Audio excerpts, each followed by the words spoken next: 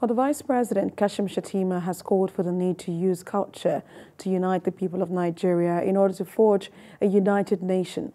He made this known during the celebration of Akeson Day held at Ikperu Remo, Ogun State. TVC News Kazim Olowe reports. It was a special event designed to celebrate culture, promote unity and development of Ikperu Remo, Ogun State. The 2023 edition of the Akeson Day paraded notable personalities, including the Vice President Kashim Shettima, Speaker of the House of Representatives Tajuddin Abbas, Governor Abdurrahman Abdurrazak of Kwara State, Babajide Sanwo-Olu of Lagos, Yaya Bello of Kogi State, the Deputy Governor of Oyo State, and members of the National and State Assembly. In a speech, the Vice President emphasized the need to use culture to unite people in the country. We are here to thank you for reminding us of the sociology and economics of cultural festivities in nation building.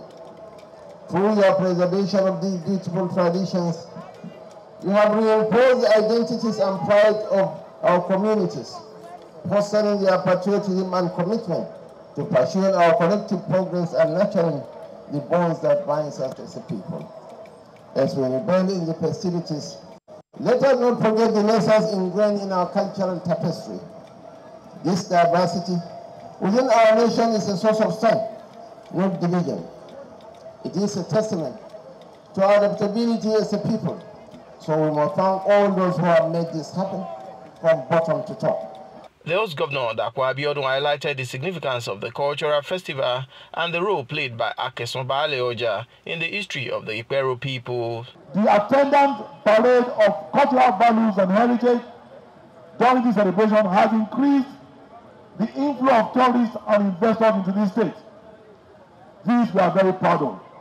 We continue to promote the state's cultural values, both nationally and internationally, to ensure that we harness the age-long potential of our people and our land to further drive indigenous economic enterprises, generate employment, and ultimately make Ogun State a vibrant and sustainable tourism destination of choice. He said his administration will continue to promote the state's tradition and value, adding that Ikperu has become the gateway connecting Ogun State and the rest of the world through the Gateway Agro-Cargo Airport. Kazim Olowe, TVC News, Ikperu.